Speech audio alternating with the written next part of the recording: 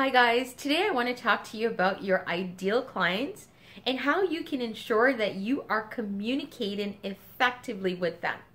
Because once you communicate with your clients effectively, that means you have an opportunity to book more clients and increase your revenue.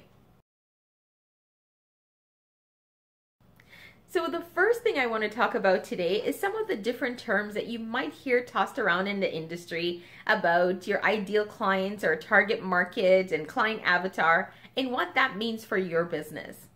So the first one I'm going to look at is your target market. Your target market is essentially the group of clients who would like to use your services or who your services are best suited for, so to speak. And I'll give you an example using a wedding planner.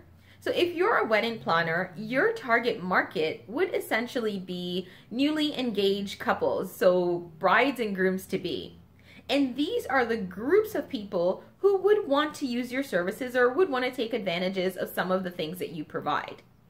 Now within that target market, however, are your ideal clients. So your ideal clients are just a subsection of the target market. And why is that? Well, your target market will include all the brides and grooms who are looking for a wedding planner or who are just about to get married. However, that does not mean that they're all looking for the same things that your business provides. For example, if you are looking to work with brides and grooms with a budget over $10,000, and within your target market, there will be varying budgets. Some of them will be less than $10,000. Those customers now are immediately taken off the list of your ideal clients because they do not fit your budget requirement. So within that subsection, you now have clients who need to meet a specific set of criteria, aka your red velvet rope policy, that you need to outline for your business. And once you meet those customers, that's exactly where you want to be in terms of the group that you want to work with and the group that you're going to be communicating with. Now, when it comes to communication, it's important to be able to articulate what your business is about.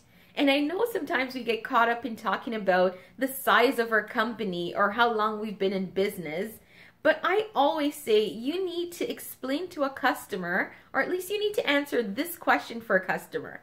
Why should I care? So what I want you to do when you're talking to your ideal customers, I want you to identify the one biggest result that you're able to provide to them. Now, if you're a wedding planner, this could be that you're able to plan their wedding from beginning to end for them. And that's the biggest result you provide. Now, once you're able to do that, the next thing you want to do is you need to explain to them the benefits of completing this action. So you're able to book their wedding or plan their wedding from beginning to end, but what does that mean for them? Well, the benefit of that is that you are able to save them time.